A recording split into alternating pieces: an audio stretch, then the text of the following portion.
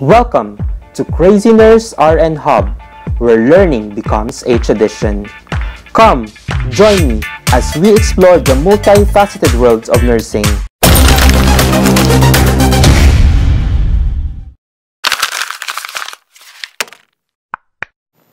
Now let's proceed to neurologic trauma. We have traumatic brain injury and spinal cord injury. First, let's discuss traumatic brain injury. Brain injury is an injury to the skull or brain that is severe enough to interfere with normal functioning. And it can be closed or blunt or open brain injury. For the closed or blunt brain injury, it occurs when the head accelerates and then rapidly decelerates or collides with another object and brain tissue is damaged, but there is no opening through the skull and dura. There is hyperextension of head and neck, a sudden backward acceleration of the skull creating extreme extension of cervical spine. Once the skull has stopped moving, the brain strikes the front of the skull. The head recoils forward and suddenly stops. Occipital brain impacts back of the skull. We also have your open brain injury. It occurs when an object penetrates the skull, enters the brain, and damages the soft brain tissue in its path. We call that penetrating injury, or when blunt trauma to the head is so severe that it opens the skull and dura to expose the brain. For the assessment, we have altered level of consciousness, confusion, pupillary abnormalities. The patient would have altered or absent gag reflex, absent corneal reflex, sudden onset of neurologic deficits, changes in vital signs, also vision and hearing impairment, sensory dysfunction, headache, and seizure. For the possible nursing diagnosis, we have ineffective airway clearance and impaired gas exchange, risk for ineffective cerebral tissue perfusion, deficient fluid volume, imbalanced nutrition less than body requirements, also risk for injury. The patient is also risk for imbalanced body temperature and risk for impaired skin integrity, ineffective coping, disturbed sleep pattern, interrupted family processes, and deficient knowledge. Now let's have the planning and goals. So we have to maintain a patent airway. And also we have to maintain the fluid and electrolyte balance, adequate nutritional status, and prevention of secondary injury, and maintenance of body temperature within normal limits. Also, we have to maintain our patient's skin integrity, improvement of coping, prevention of sleep deprivation, effective family coping, increased knowledge about the rehabilitation process, and absence of complications. So these are the goals that we need to achieve in the management of our patient. For the nursing interventions, we have maintaining airway, monitoring fluid and electrolyte balance, promoting adequate nutrition, preventing injury, maintaining body temperature, maintaining skin integrity, improving coping, preventing sleep pattern disturbance, supporting family coping, monitoring and managing potential complications, and promoting home and community-based care. Now let's proceed to spinal cord injury.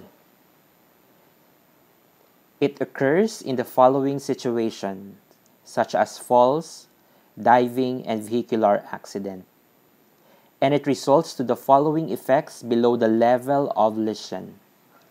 We have paralysis, loss of reflexes, loss of sensory function, loss of motor function, and autonomic dysfunction. So we have here clinical manifestations depending on the location of the lesion or injury. First, we have your cervical spinal cord injury. And also we have your thoracic spinal cord injury. For your cervical spinal cord injury, the injury at C2 and C3 is usually fatal. Cervical spinal cord injury can result to quadriplegia, which is a paralysis of all four extremities, and it could cause respiratory muscle paralysis. So we have here under your cervical, we have here your C1 to C3. This controls the neck muscle. We also have the C4 that controls your diaphragm, C5 deltoid or shoulder, C6 wrist, C7 we have the triceps, and C7 to C8 that controls your fingers. Next, we have your thoracic spinal cord injury. It can result to paraplegia. It is a paralysis in the lower extremities. And the patient would have a poor control of the upper trunk, and there is a bowel or bladder retention. And it could lead to autonomic dysreflexia if the injury is above T6 and in cervical lesions. Autonomic dysreflexia results to uncontrolled hypertension.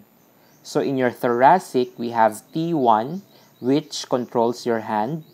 T2 to T12, we have your intercostals or trunk. T7 to L1, we have abdominals. And T11 to L2, this controls your ejaculation. Next, we have your lumbar spinal cord injury and your sacral spinal cord injury. For lumbar spinal cord injury, it can result to paraplegia, flaccid paralysis, and bowel and bladder retention. For L2, it controls your hips. For L3, it controls your quadriceps. L4 to L5, it controls hamstrings to knee. L4 to S1, it controls your foot.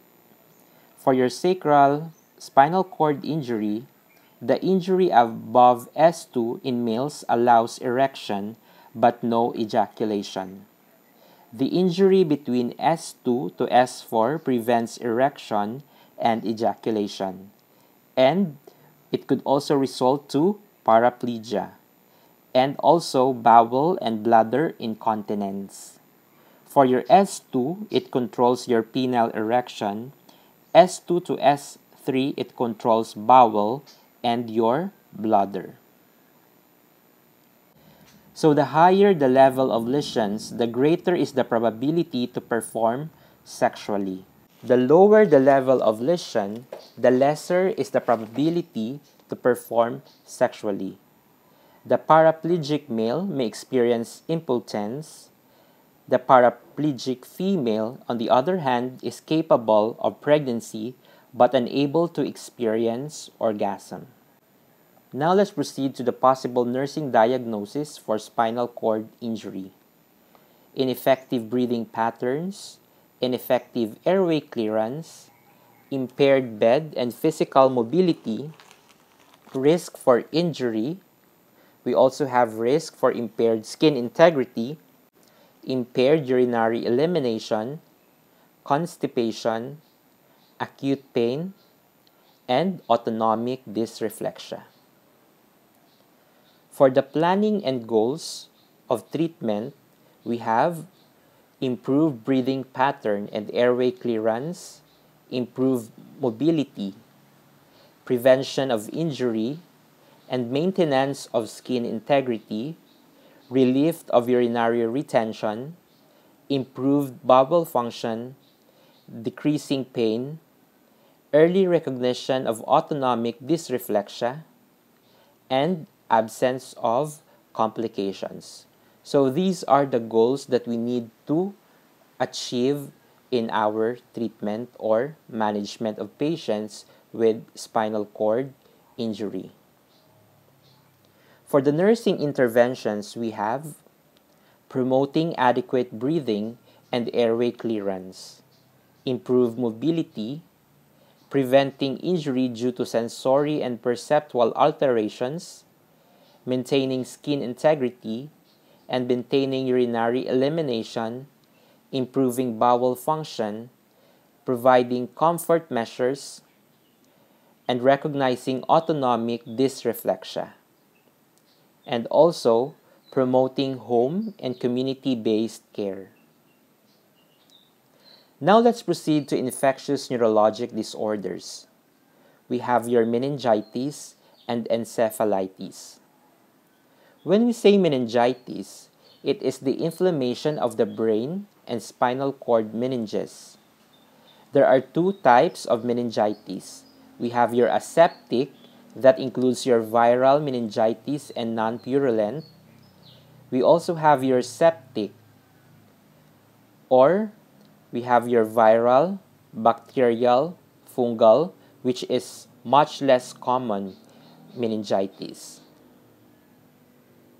So we have here a picture of the skull, the dura mater, the arachnoid, and the pia mater. So these are the coverings of your brain. Now let's discuss the clinical manifestations of meningitis.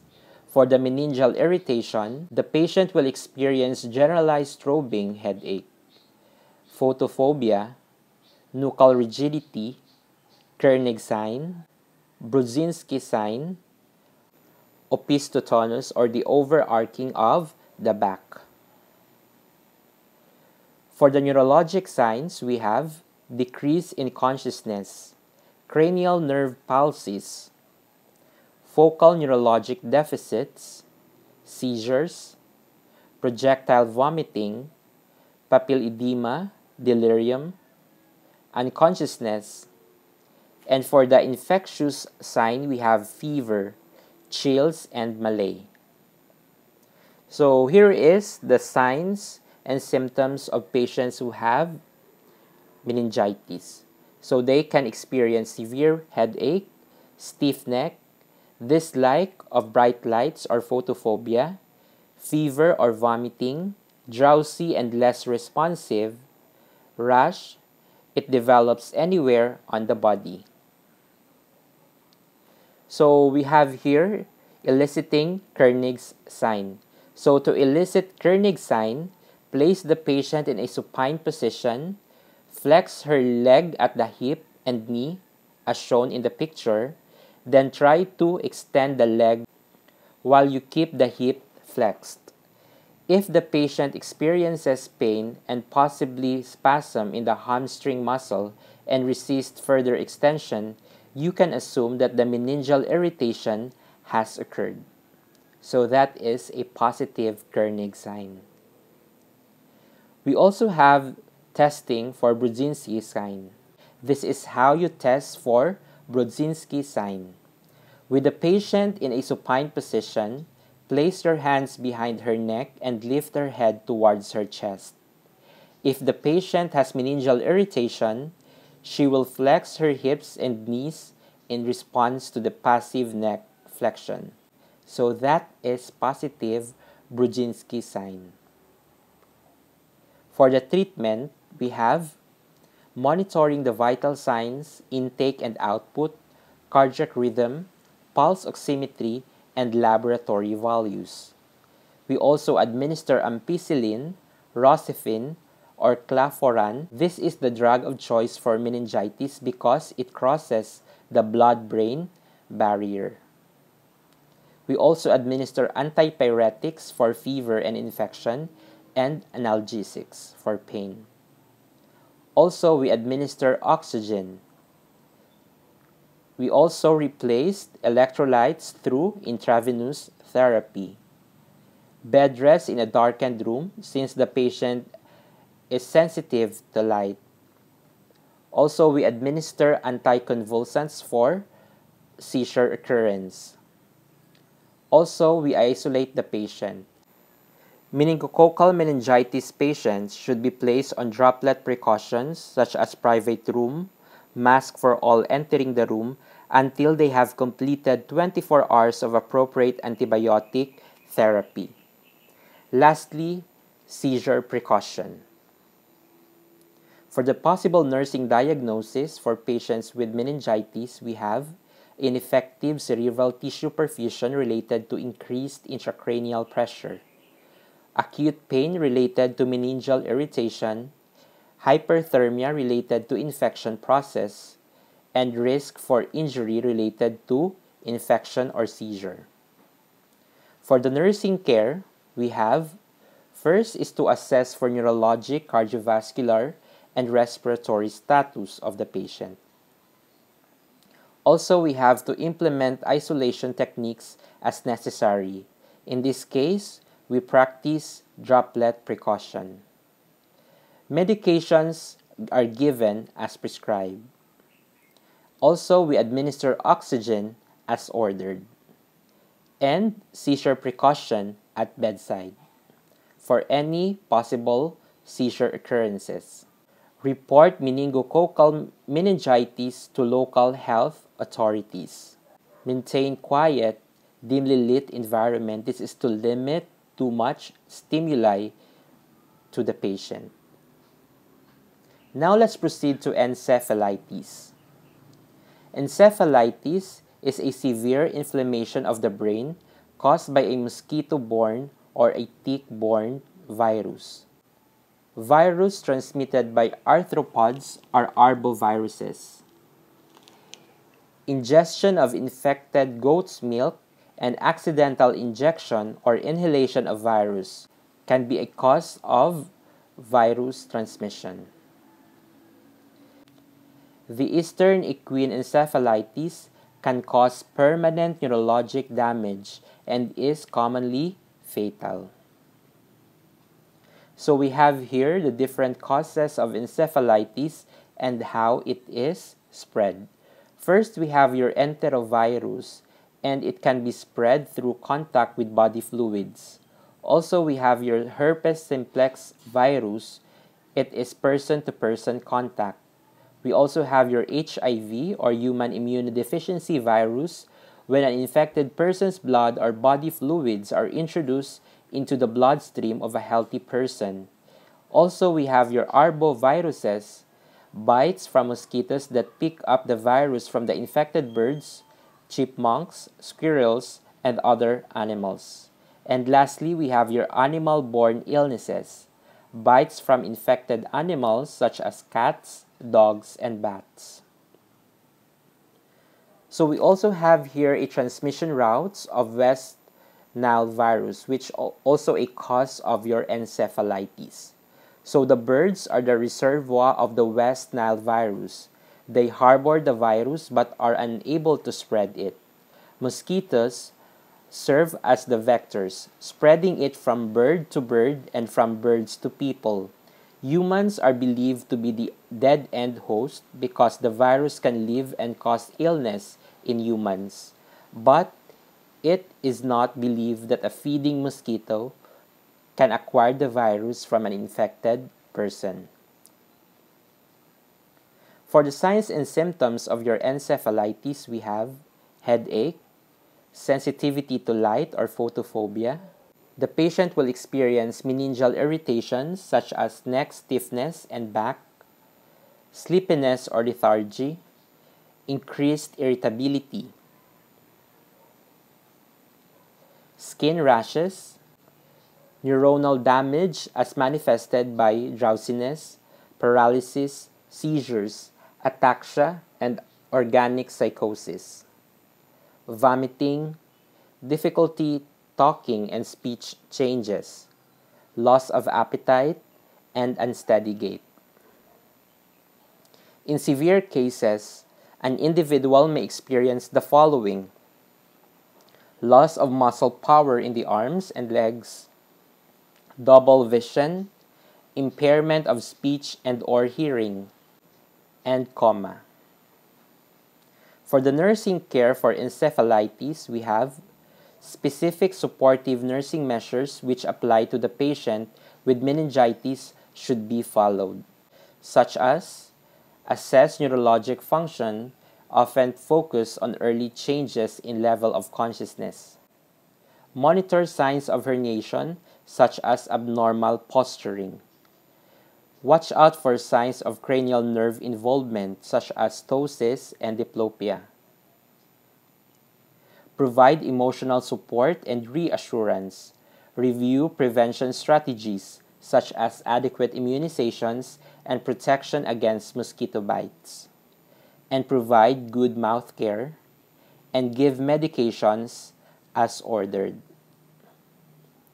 Now let's proceed to the autoimmune disorders.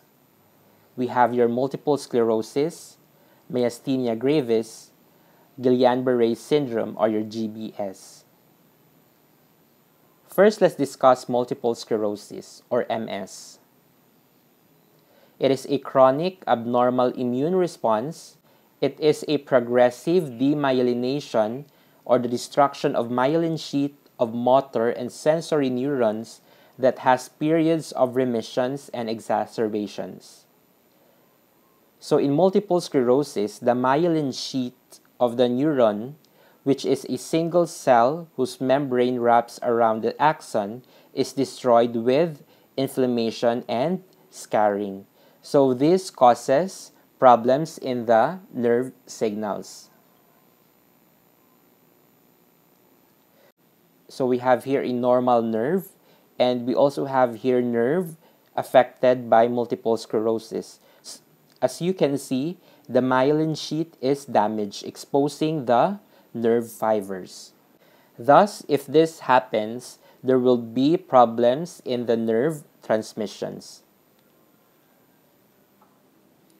So here is a picture of multiple sclerosis with scoliosis. The multiple sclerosis is an autoimmune disorder, and it usually affects women, and it has a familial origin. The patient would experience tinnitus and decreased hearing, diplopia, nystagmus, blurred vision, dysarthria, dysphagia, and the onset is between 20 and 40 years old. The patient would experience urinary retention, spastic bladder, constipation, and the weakness may progress to paralysis. There is also muscle spasticity, ataxia, and vertigo. For the signs and symptoms, we have fatigue, which is one common problem. Generalized low energy feeling that related to depression and different from weakness. Patient would have mood swings, depression, and euphoria. Inattentiveness, apathy. Patient would experience forgetfulness, loss of memory. Pain, paresthesia. And patient would have inability to gauge body position, intolerance to heat. For the possible nursing diagnosis, we have self-care deficit, fatigue, impaired physical mobility, ineffective breathing pattern, risk for injury, impaired elimination both in urinary or bowel, and ineffective individual coping. For the interdisciplinary care, our main goal here is optimal functioning. Also, rehabilitation, treatments of exacerbations, and for the diagnosis, we base that on the manifestation of our patient, and also we perform MRI, which is the most definitive test to diagnose multiple sclerosis. We also have your CSF analysis. So we examine the cerebrospinal fluid with IgG, protein, and increased WBC. Also, we can perform CT scan of the brain, PET scan, and electrophysiologic evaluation. Also, the patient is positive for oligoclonal banding, and the EMG is abnormal. For the nursing care, first is promoting physical mobility. By way of frequent rest periods, preferably lying down to prevent extreme fatigue. Encourage walking exercises to improve gait. Apply warm packs to spastic muscles. And encourage daily exercises for muscle stretching to minimize joint contractures. Next is preventing injury. By way of teaching patient to walk with feet wide apart if motor dysfunction causes incoordination. Also, we have to teach patient to watch feet while walking if there is a loss of position sense. And assess for skin ulcers if the patient is confined to a wheelchair. Next is enhancing bladder or bowel control. Encourage patient to take prescribed medication for bladder spasticity. Teach intermittent catheterization if necessary. And provide adequate fluids, dietary fiber for constipation or fecal impaction. Now let's proceed to myasthenia gravis. It is a disorder of transmission at the neuromuscular junction that affects communication between the motor neuron and the innervated muscle cell. It is an autoimmune disease caused by an antibody-mediated destruction of acetylcholine receptors in the neuromuscular junction. So here we have your normal neuromuscular junction where there is an acetylcholine receptors. While in your myasthenia gravis, there is a blocking of ACH binding. So there is a production of anti-acetylcholine receptors, antibodies, thus inhibiting the acetylcholine to bind at the receptor site. So we have here a cholinergic neuron producing acetylcholine. However, there is a production of your anti-acetylcholine receptors. Thus, the acetylcholine, which is a neurotransmitter, could not bind to the receptor site, thus blocking the nerve signals. And this process could cause weakness to our patient. For the clinical manifestations of myasthenia gravis, we have ptosis and diplopia, skeletal weakness, dysarthria, dysphagia, vocal cords becomes impaired, difficulty in walking, and it could cause respiratory muscle paralysis and failure, and bowel and bladder weakness. We also have here tensilon test. This is used to diagnose myasthenia gravis. It also differentiates between myasthenia crisis and cholinergic crisis. To diagnose crisis, endophonium or tensilon is administered to the client. Positive for myasthenia gravis is noted if the client shows improvement in muscle strength after the administration of tensilon. It is negative, however, if with no improvement in muscle strength and may even deteriorate after giving tensilon. Also, it is used to differentiate myasthenic crisis from cholinergic crisis. For myasthenic crisis, if strength improves after giving tensilon, the client needs more medication. So that is your myasthenic crisis. However, for your cholinergic crisis, if weakness is more severe after giving tensilon, the client is over-medicated. So we have to administer atropine sulfate, which is the antidote, as prescribed. Now let's proceed to the nursing diagnosis. So ineffective airway clearance, impaired swallowing, risk for aspiration, and patient would experience fatigue.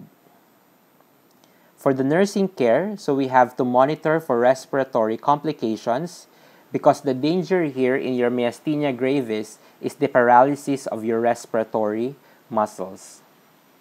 Aspiration precaution that includes your swallow and gag reflexes. So we have to check those reflexes.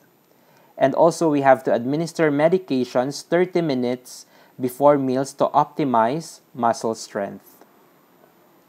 Also, we have to encourage our patient to have a small frequent meals.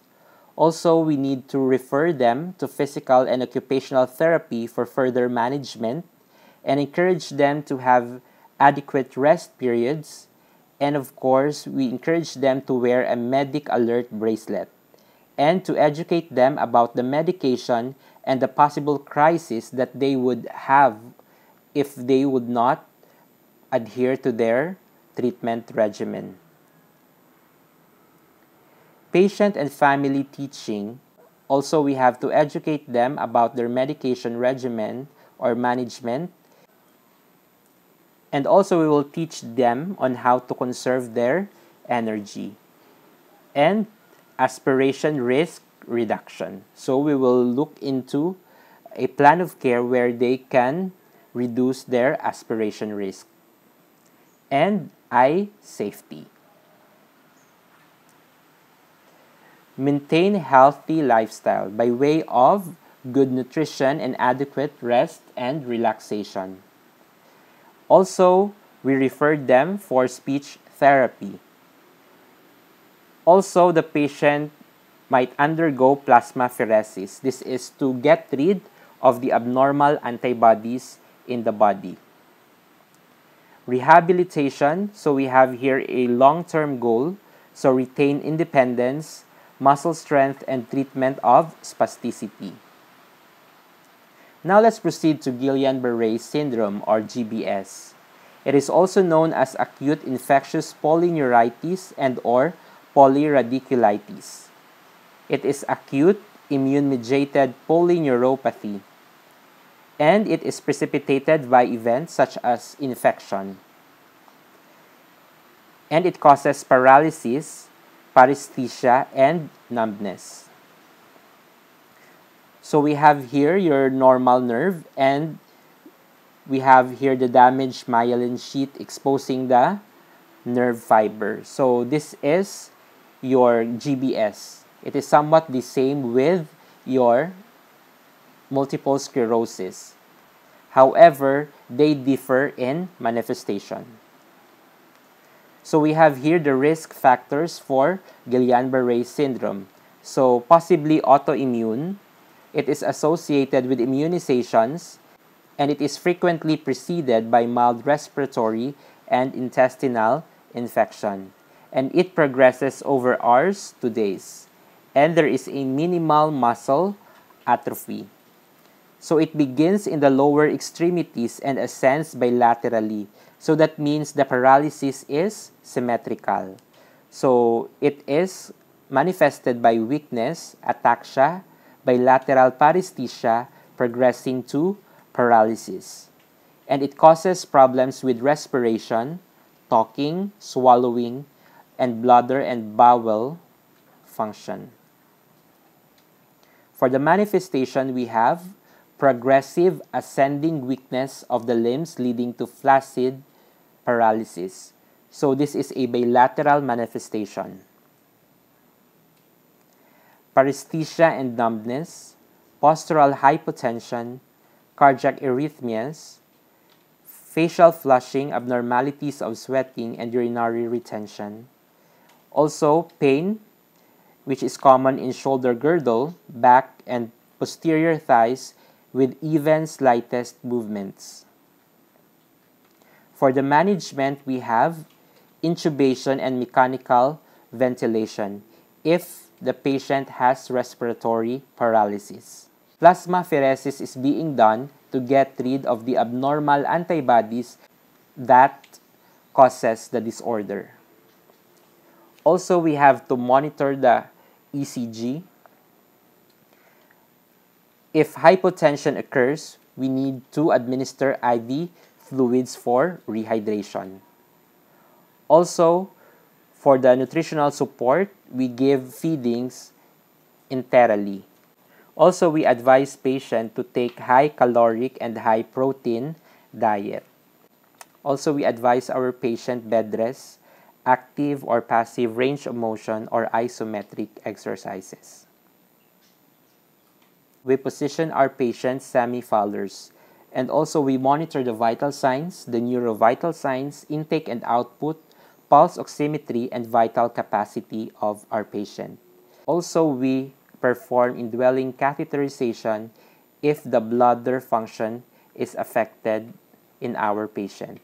And we perform chest physiotherapy, postural drainage, and suction if the patient develops respiratory secretions. And we refer our patient to physical therapies and occupational therapies for further management. For the possible nursing diagnosis, we have ineffective airway clearance, ineffective breathing pattern, anxiety, powerlessness, impaired mobility, risk for impaired skin integrity, imbalanced nutrition less than body requirements, and impaired verbal communication.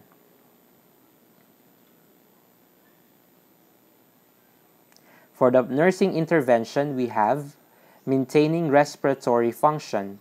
So we have to assess for gag reflex, assess for difficulty in coughing and swallowing, and encourage use of incentive spirometry, provide chest physiotherapy, and elevate the head of the bed to facilitate respiratory and promote effective coughing.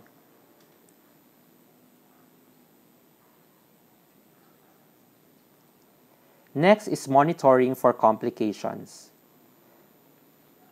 such as respiratory failure and cardiovascular problems, by way of assessing for respiratory function and needs for ventilation, such as decreased oxygen saturation and increased pulse rate, shallow and irregular breathing. And also monitor for report cardiac dysrhythmias, transient hypertension, deep vein thrombosis, and pulmonary embolism. Next is enhancing mobility and preventing complications of immobility by way of providing passive range of motion and support paralyzed extremity in functional position. And of course, we change position every 2 hours and ensure adequate hydration and nutrition to prevent malnutrition and dehydration. And lastly, we use anti-embolism stockings to prevent the development of your deep vein thrombosis. Now let's proceed to cranial nerve disorders. We have trigeminal neuralgia and Bell's palsy. First, let's discuss trigeminal neuralgia, also known as tic-douloureux. It is a painful disorder of one or more branches of the trigeminal nerve. There is a paroxysmal attacks of excruciating facial pain precipitated by stimulation of a trigger zone, and it is manifested by facial tics or grimaces. There is stabbing, paroxysmal attacks of pain that usually are limited to the unilateral sensory distribution of one or more branches of the trigeminal nerve. For the signs and symptoms, there is a sudden or severe episodes of intense facial pain lasting less than 30 to 60 seconds and ending abruptly. Following stimulation of a trigger zone, usually by a light touch or a hypersensitive area, such as the tip of the nose, the cheeks, or the gums. And the pain is always unilateral. For the nursing management, it is directed on relieving the pain and maintaining adequate nutrition. Now let's proceed to Bell's palsy. It is a sudden weakness or paralysis of the muscles of the face due to malfunction of cranial nerve number 7, which is the facial nerve, which stimulates facial muscles. The 7th cranial nerve exits the skull at the stylomastoid foramen, passes through the parotid gland, and subdivides into 5 branches that supply the facial muscles. Paralysis of the nerve may occur without any known cause. Bell's palsy is thought to be caused by swelling of the nerve within the facial or fallopian canal. For the clinical manifestations of Bell's palsy, we have Bell's phenomenon. Incomplete eye closure on weak side shows eye movement that is normally covered by eyelid. Eye rolls upward when attempt made to close it, with excessive tearing. There is also soggy mouth, dribbling of saliva, and drinks. And the patient has difficulty in speaking. They experience ringing in the ears or tinnitus.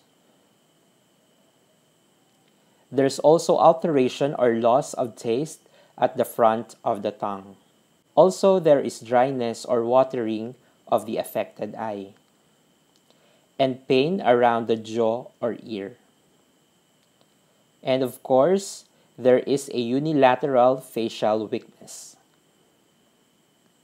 So the possible symptoms of Bell's palsy are droopy eyelid, dry eye or excessive tears, facial paralysis, twitching or weakness, and drooping corner of the mouth, dry mouth, and impaired taste.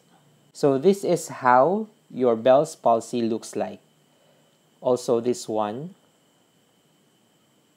For the nursing assessment, we have to test motor components of facial nerves and observe patient's ability to handle secretions, food, and fluids. Also, we have to assess patient's ability to blink and speak clearly, and assess effects of altered appearance on body image. For the possible nursing diagnosis, we have acute pain because of the facial pain experienced by the patient, and body image disturbances because of some deformities on the facial feature of the patient. For the nursing management, we have first is to avoid hot foods and fluids, arrange for privacy at mealtimes to avoid embarrassment, apply facial sling to improve lip alignment, and provide frequent mouth care. Provide massage therapy to relax the muscles, especially the facial muscles of the patient, and encourage active facial exercises. Protect eye with patch as indicated to prevent dryness, and apply moist heat to affected side of the face to reduce the pain. Now let's proceed to oncologic and degenerative disorders. First, we have your brain tumor. We also have your Parkinson's disease, Huntington's disease, and muscular dystrophies. First, let's discuss brain tumors. A brain tumor is a localized intracranial lesion which occupies space with the skull and tends to cause a rise in intracranial pressure. That means this causes an increase in intracranial pressure because of the added volume in the brain. For the signs and symptoms, we have progressive course of symptoms over a period of time, and symptoms are dependent primarily on the location of the mass within the brain, and the symptoms are related to increased intracranial pressure.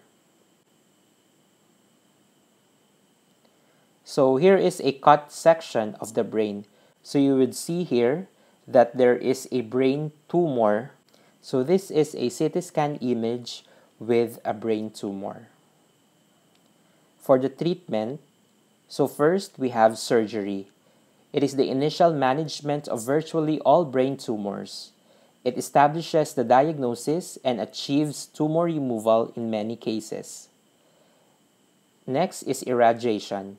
It can increase longevity and sometimes can allay symptoms when tumor recur. So it's by the use of radiation to decrease the growth of the tumor. Also, we have chemotherapy. Its use is somewhat limited by the blood-brain barrier. It is given intravenously intraarterially, intrathecally, or intraventricularly. We have here your preoperative medical and nursing management. First, we have to instruct the patient and family about the necessity and importance of diagnostic tests. We have to monitor and record vital signs and neurological status accurately every 2 to 4 hours or as ordered.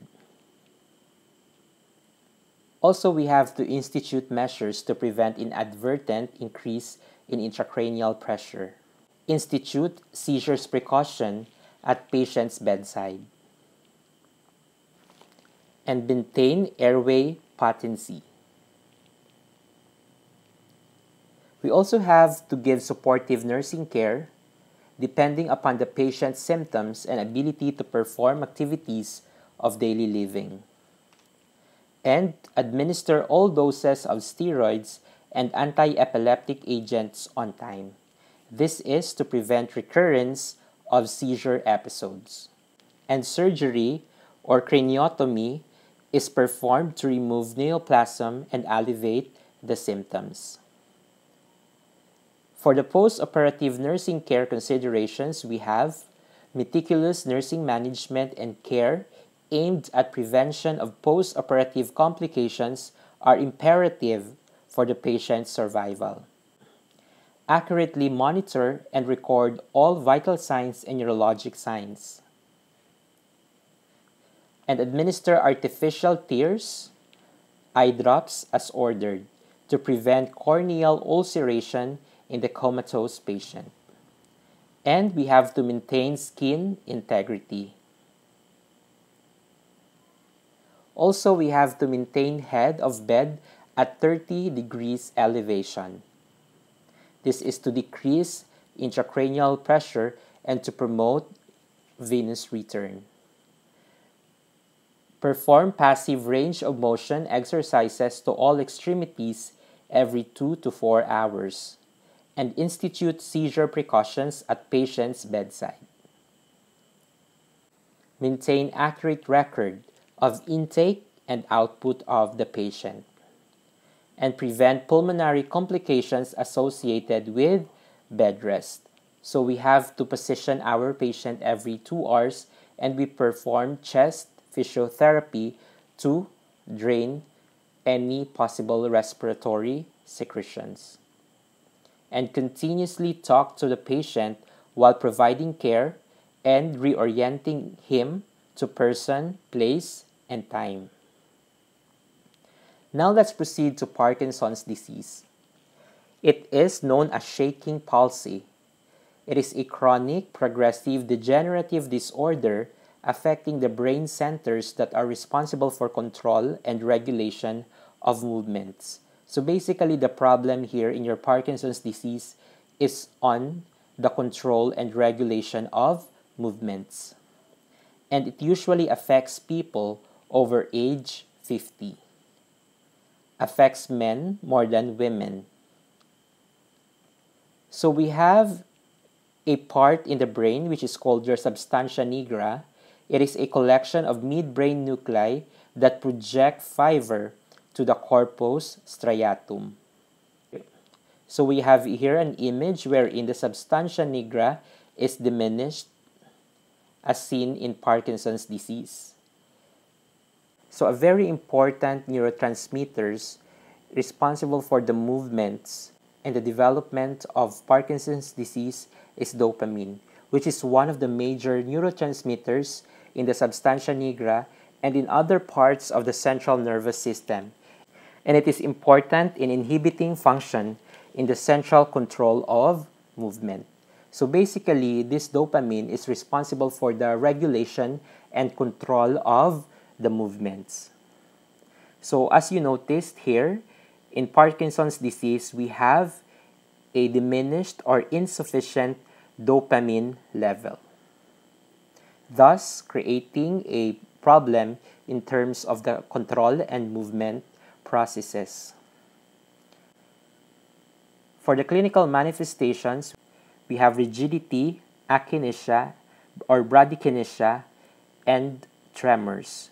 So these three signs and symptoms are the cardinal signs of Parkinson's disease. So it refers to the problems in control and regulation of movement. For the clinical manifestations, we have first tremor. So we have tremors of the hands, arms, legs, jaw, and face. So that could be in the lips or tongue. It is a rhythmic, alternating flexion and contraction movements, 4 to 6 beats per minute, that resemble the motion of a rolling uphill between the thumb and forefinger. So the characteristics of tremors are: it is slow turning motion of the forearm and the hand, pronation and supination, and a motion of the thumb against the fingers or pin rolling. Next is rigidity, resistance to movement of both flexors and extensors throughout the full ROM.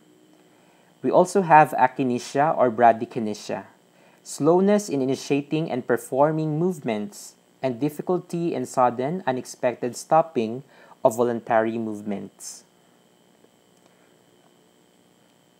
So here are the additional clinical manifestations of Parkinson's disease.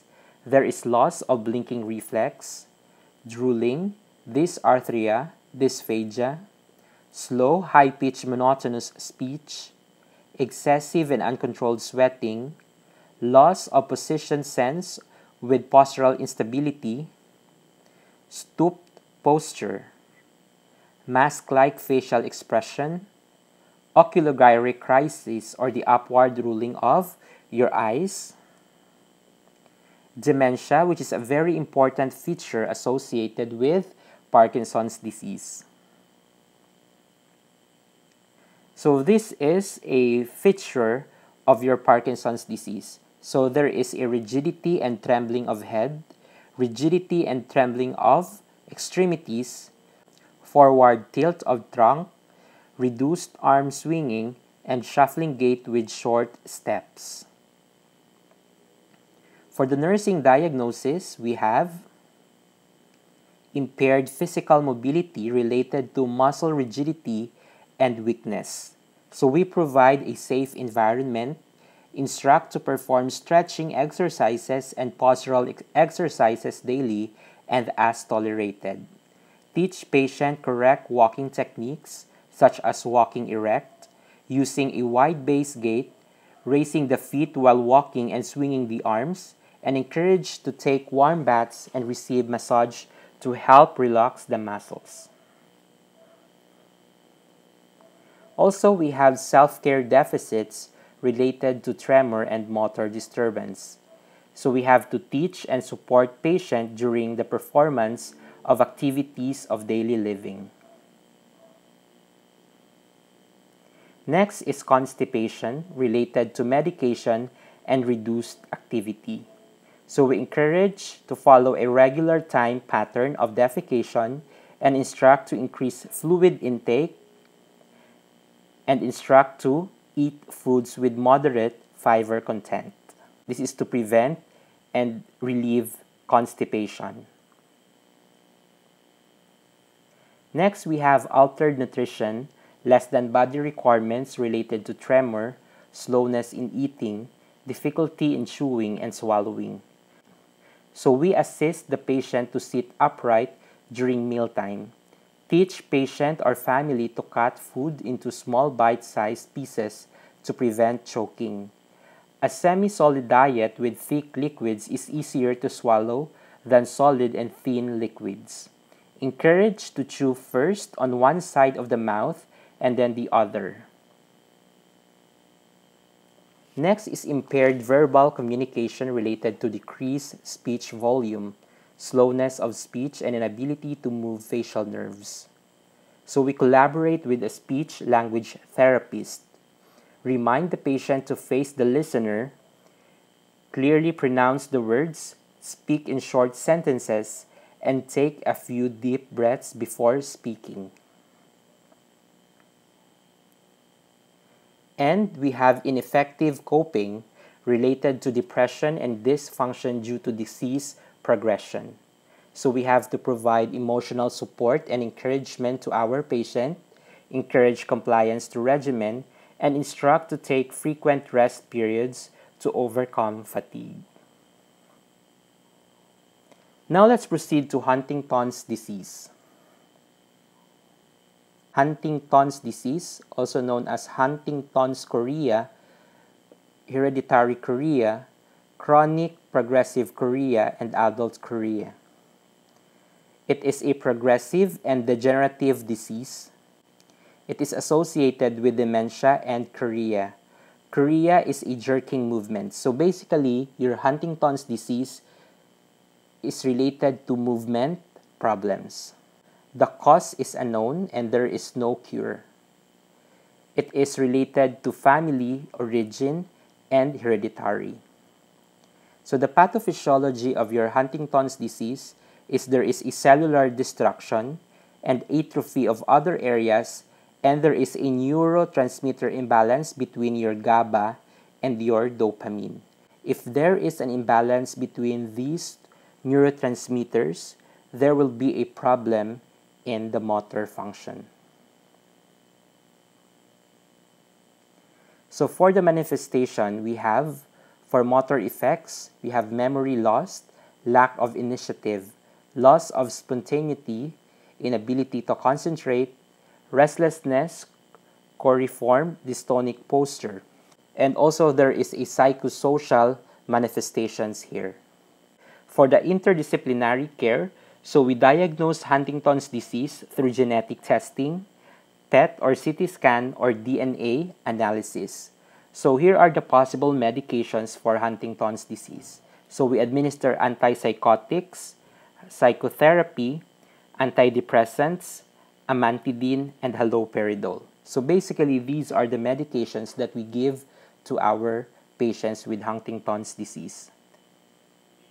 Our nursing care is directed to physiologic, psychosocial, and ethical challenges.